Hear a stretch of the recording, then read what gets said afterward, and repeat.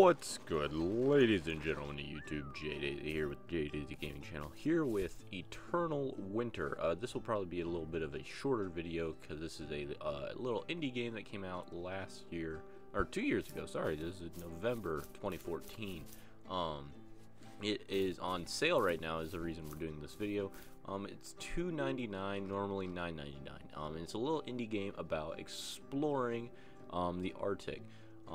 And if you know me, I have a very deep love for Antarctica and just snow, and I love winter, and so this time of year is great.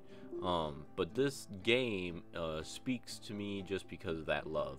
It's also, the art style is very cutesy and neat. I'm not a huge kind of this style of indie game player, but this is really good. But the whole point of the game is you're in, it never really specifies, it feels more like the North Pole than the South Pole, just because it's more ice sheets and less of an actual continent, which is fine.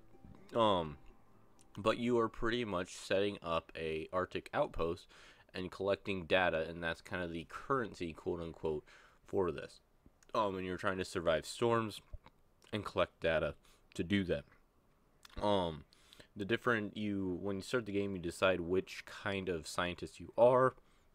You know, if you're a microbiologist, or you're there for wildlife research, or you're there for temperature research. And that kind of determines how much data you get back from those certain activities. You can either drill into the ice, you can measure temperatures, you can watch wildlife, and there's another one. I'm kind of forgetting the last one. Apologies.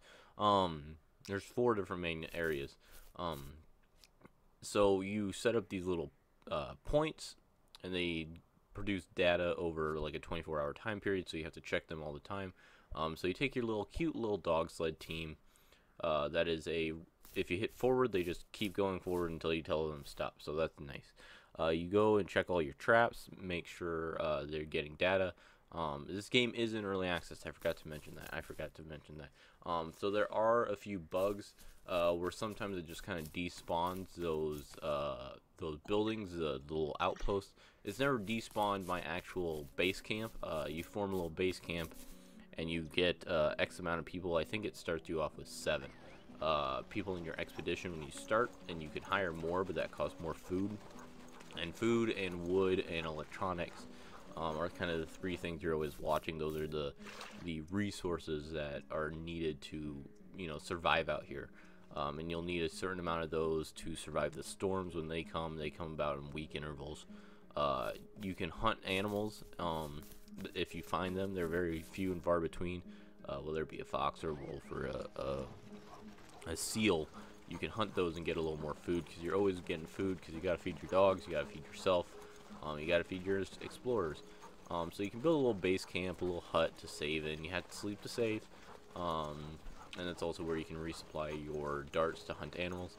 You can build a little hunting or a forestry lodge. Those people will go out and get you just wood. You send them out on an expedition. It costs food, a certain amount of food, and then they will bring you back wood that you collect. You can also get a electronic shop, and that person will take electricity, which you have to build a solar generator for, and they will go get you electronics. Electronics are what you use to build the physical research platforms. So if you don't have electronics, you can't build more research stuff, and the research is in gigabytes, and they're kind of plentiful. I'm not going to say they're the most scarce thing in the world, but they sometimes can be, especially when you start the game off. But the more points you find, there's normally little caches there that give you kind of a boost.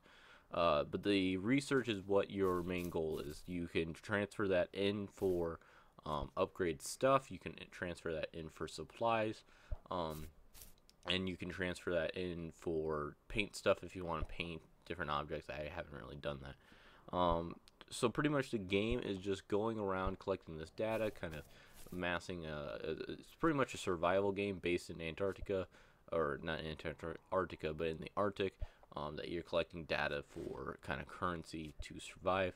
The reason the game really speaks out to me is the music is great. The art style is amazing. It really gets you immersed if you play it. Between the music and the art style, it gets you immersed.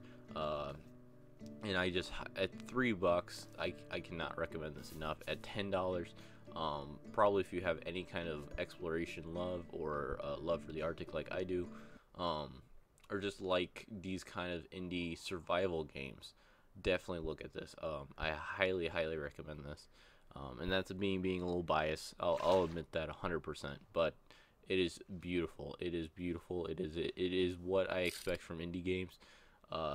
The art design, the music design, the basic template for gameplay. You're not going to be running into a giant abominable snowman boss here. It is just pretty much survive and do the things that, it's a very basic to-do list. The map is a very large map, but it's a very realistic map. If you play the game, or if you've seen real GPS coordinates, it looks like that. It's very bland, but it tells you everything you need to know if you can read it right. You're also running around with a dog sled team, so who doesn't want that?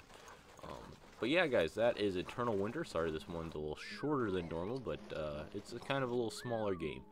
Check it out if you can get there before the 3rd when the sale ends. I would highly recommend getting it at that price point, but even at $10, it's not that bad of a it's a great game for that price point, is what I'm trying to get at. But as always, that's just my opinion. Let me know what you think down in the comment section. And as always, we're all in this one together. See you in the next one.